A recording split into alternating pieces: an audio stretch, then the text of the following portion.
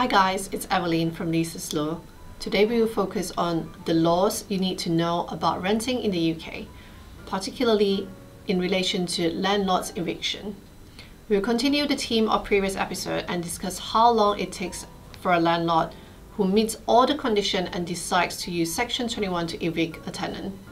For example, how much notice is required and what if the tenant insists on not leaving? First of all, the length of the notice depends on the nature of the breach of the terms of the contract. Generally, the notice period is at least 2 months, but if you have a fixed-term renter contract, the notice period must be the same as the contract period. If the tenant refuses to leave, the landlord can apply to court for a compulsory possession order.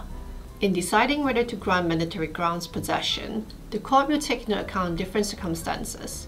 For example, if the landlord needs to take possession of the house it was once used as a primary residence, or now plans to use as a primary residence, then this reason is usually accepted. There are other reasons.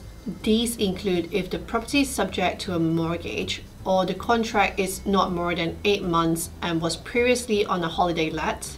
Keep in mind, however, the court will also consider circumstances as its discretion, such as the tenant being in rent arrears or destruction of the property, which may be grounds for granting possession. If you find this content helpful, don't forget to like, subscribe to our channel for more updates on the law and other useful information. Until next time.